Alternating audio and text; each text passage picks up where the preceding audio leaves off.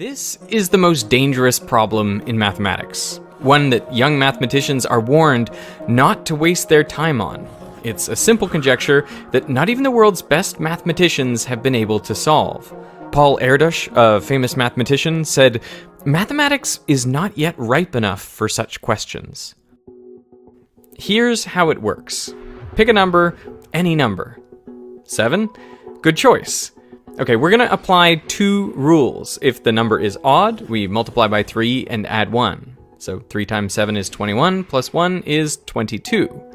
If the number is even, we divide by 2. So 22 divided by 2 is 11. Now we keep applying these two rules. 11 is odd, so we multiply by 3, 33, and add 1, 34. Even, divide by 2, 17. Odd. Multiply by 3, 51, add 1, 52. Even, divide by 2, 26. Still even. Divide by 2, 13. Odd. So we multiply by 3, 39, add 1, and that's 40, which is even. So we divide by 2, 20, divide by 2, 10, divide by 2, 5. Odd. Multiply by 3, 15, add 1, 16, divide by 2, that's 8, and then 4, 2, and 1.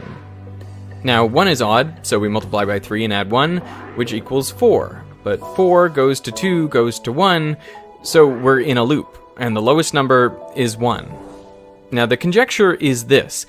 Every positive integer, if you apply these rules, will eventually end up in the 4, 2, 1 loop.